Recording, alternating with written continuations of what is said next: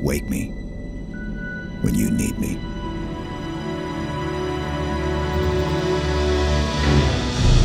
Halo has a magical feel to it that is unlike any other game. To what degree do we need to rework great work that's already been done? What do we keep?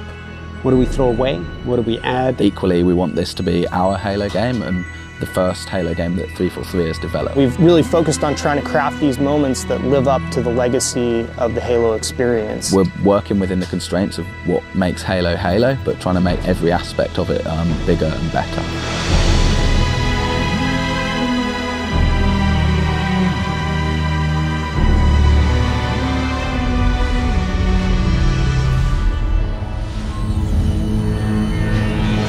With Halo 4, we're really delving into Master Chief's humanity and exploring what makes him tick as a character. Most of the exploration that we've done of the Master Chief has been done through other media outside of the game. It's been done through comic books, through novels. We wanted to put it squarely in the video game this time. Fighting for something that is really important, where there's something very big at stake, those are themes we carry forward. One of the things that we wanted to do was really introduce a threat that is beyond anything that Master Chief has faced before. It also gives us an opportunity with that threat to add new gameplay. The backstory of the Spartans and of the Master Chief in particular promises all this hyper-athletic speed and mass and weight and power. You're supposed to be this guy in this super suit and you should feel like a superhero in it, and in order to do that we want the armor to look and feel functional. We've done everything from really looking at what should the HUD look like. It's kind of like a fighter jet HUD, and we think of it that way. As a player, you're really empowered and given a set of tools to employ in any way that you want. The fans will be really happy to hear that in Halo 4, the battle rifle's back.